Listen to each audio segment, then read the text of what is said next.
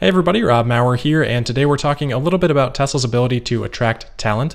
We have a related story on that from Berlin, Model Y sales in California, and some news from BMW and Rivian. Alright, so we'll start off with talent, and this isn't the first time we've talked about a story like this, but Universum is out with their most attractive employers in the United States, based on surveying over 235,000 students, that's worldwide, about which companies they would like to eventually work for. As Tesla has done in years past, they've scored incredibly well in the 2020 results, and they have actually taken over the first spot in terms of most attractive employers for engineering students in the United States, interestingly enough taking that first spot away from SpaceX. So Tesla has risen to number 1, SpaceX has only fallen back to number 2. Universum divides the responses into 5 areas of study: business, engineering, computer science, natural sciences, and then humanities/liberal arts/education. Tesla finished in the top 25 for each of these categories, and they actually moved up in all but one from the 2019 rankings. So for business in 2019, Tesla ranked 12th. For 2020, they've jumped up to 8th there. Engineering, as we talked about, jumped up 1 spot from 2nd to 1st. Computer science, 1 spot from 6th to 5th. Natural sciences, 1 spot from 16th to 15th. And then humanities, liberal arts, and education stayed at 23. Just for fun, if we want to take a look here at SpaceX too, they also improved across categories, but actually fell a little bit in natural sciences. In business, they jumped from 33rd up to 23rd, so a big 10-spot increase there. Engineering fell back to 2nd. Computer sciences, they stayed at 7th, so just behind Tesla there. Natural sciences, they're a bit above Tesla at 14th, though that is down a little bit from last year's 10 ranking. And then humanities, liberal arts, and education, they jumped up from 50th to 40th. So across the board here, across categories, both Tesla and SpaceX, I think really strong results and mostly improving year over year. And I think for Tesla, they'd be happy with where they're scoring the best in engineering and computer science. I think natural sciences, we could see a big increase in that next year as a result of everything that Tesla has talked about on the battery front at Battery Day and as a result of moving further and further down the supply chain. So hopefully in a year from now, when we get these results again, I can remember to look at that. The other element of this report that I find really interesting is the spread between Tesla and other automakers. For example, if we look at the computer science category, Tesla comes in at 5th. The second ranked automaker isn't until 51, and that's BMW. So clearly these students are smart enough to see Tesla as a technology company, and they're really not categorizing any of the other automakers in that same way. The closest to Tesla I think you get would be Uber at 35, Lyft at 39. And other than that, I mean, you have Google at number 1, Apple at number 2, Intel at 15, with obviously they have Mobileye, Samsung, and Nvidia at 20 and 21. But Tesla clearly separate from the other automakers. We see a similar spread in the business category as well. Tesla at 8, with the second ranked automaker not until 41, which is again BMW. For natural sciences, even a more stark difference there, Tesla at 15. The second ranked automaker isn't until 80. That's actually Rolls-Royce, weirdly enough. Then BMW comes in 3rd at 86. And then in the other category, you've got Tesla at 23. Second would be BMW at 72. Finally, the engineering rankings are a bit closer. I don't think that's too surprising. Tesla at number 1, and then Ford coming in 2nd at number 12.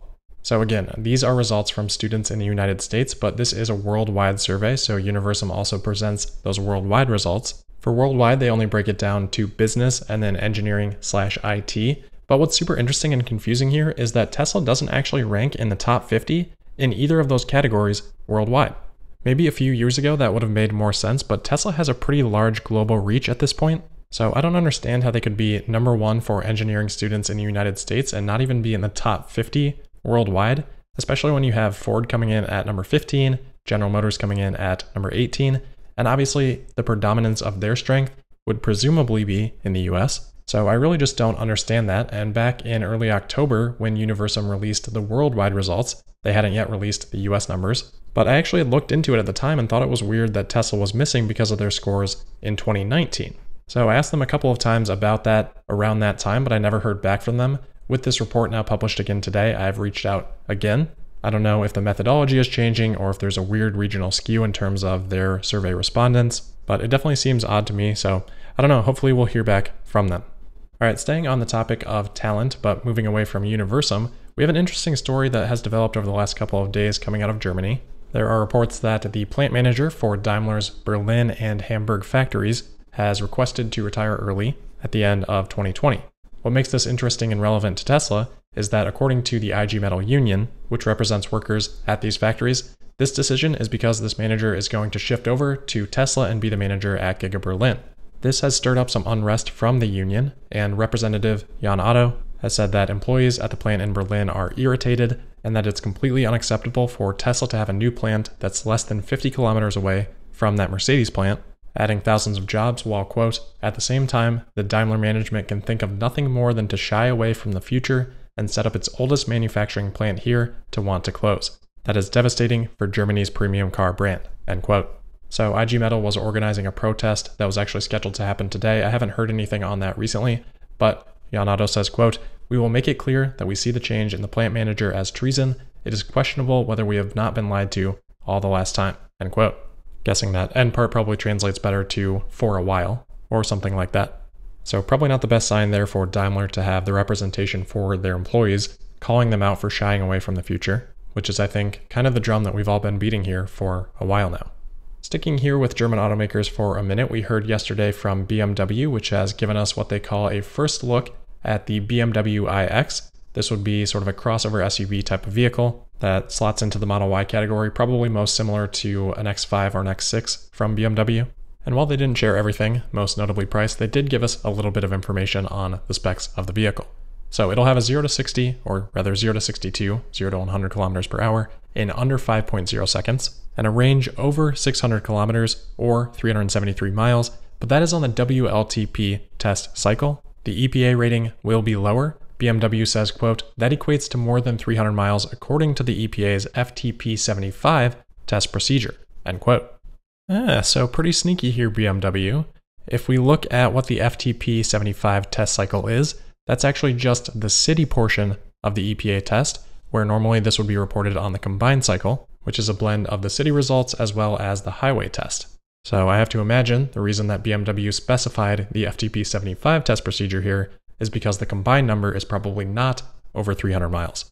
In general, electric vehicles are more efficient in city driving situations rather than on the highway. On the highway, you have so much air resistance. So if we look at the Model Y, for example, it scores a 117 miles per gallon equivalent on the highway test cycle and 131 miles per gallon equivalent on the city cycle. So 12% more efficient on the city cycle that BMW is referring to here than on the highway. And then again, the combined number is a blend of those two results.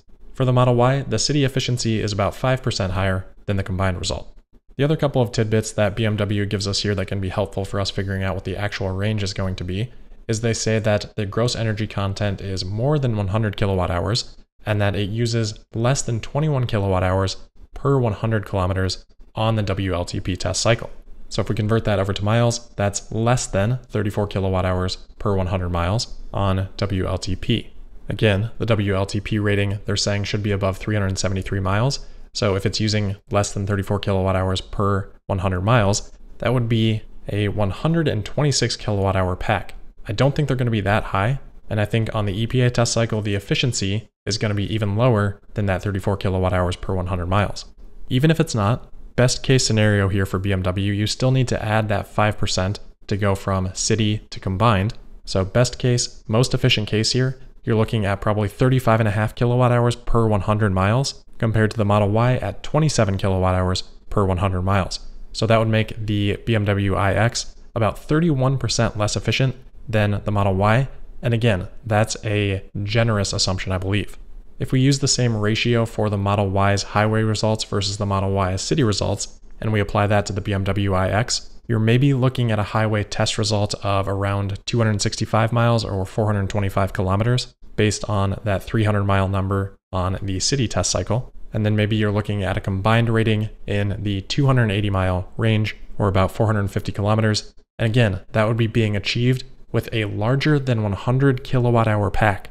This looks incredibly inefficient. That's taking 30 or 40% more energy to move a mile than the Model Y does, and that's the Model Y of today. The BMW iX isn't supposed to start production until at least a year from now, so really it's going to have to compete with a newer, cheaper, more efficient, higher range Model Y that is being produced in volume already in BMW's home turf in Germany. Good luck. People better really like that interior, I guess, because otherwise this looks wholly uncompetitive. All right, next up here, let's shift back to the United States. We have some interesting information that has been published by the California New Car Dealers Association. which breaks down California vehicle registrations in Q3. So to preface this a little bit, registrations should correlate well with sales, but not perfectly. There can be time delays that cause discrepancies, and that can be exacerbated by the coronavirus situation. But we do get some interesting insight into Tesla's sales in California. I do want to start with the overall electric vehicle market though. Here we can see that in 2019, the electric vehicle market in terms of market share in California was about 5.1%. That was up from 4.6% in 2018. And we had seen a pretty big jump in 2018, likely due to the Model 3, from 2.7% in 2017. So far year to date, that EV market share has increased to 6.1%. And that's just pure electric vehicles. The other interesting thing here is plug-in hybrids. The market share there has actually declined both of the last 2 years. So it was 3% in 2018, 2.5% in 2019, and 1.8% in 2020. So we're going to come back to BMW here, and I think someone should just forward that along to them and maybe point out that the power of choice strategy might be a bit suboptimal. As for Tesla registrations, they categorize the Model 3 in the near luxury car category. So far year to date, there have been 31,500 Model 3 registrations in California. That's a 44% market share of that near luxury category. Second place is the BMW 3 Series at about 7,300 registrations, or 10%. So it's been that way for a while in that category in California. The cool thing here is that the Model Y is now showing up in this report under the luxury compact SUV category. And through September, there had been about 9,200 registrations of the Model Y. That takes 16.2% share of that category and is in first place, with the Lexus NX coming in second at about 8,400. Obviously, we would expect that lead to continue to grow. I don't know that that can give us a whole lot of insight into how much actual Model Y production we have seen so far. Again, Tesla doesn't actually break that down for us, but if we can remember to come back to this report after Q4, this might be a useful piece of data to help us kind of figure some of that stuff out. All right, last quick thing for today. As we talked about earlier this week, there had been a bit of a leak that Rivian would be unlocking their design studio on November 16th. That's Monday. They have now confirmed that formally, so that'll go live for pre-order holders on November 16th and then for general access on November 23rd. They've also updated their website if you want to check that out. They've showed off a lot of their colors, and they've announced that US deliveries for the truck will start in June of 2021 and the SUV in August of 2021. So check that out. Otherwise, we will revisit the topic on Monday. That'll wrap it up for today, though. As always, thank you for listening. Don't forget to subscribe and sign up for notifications.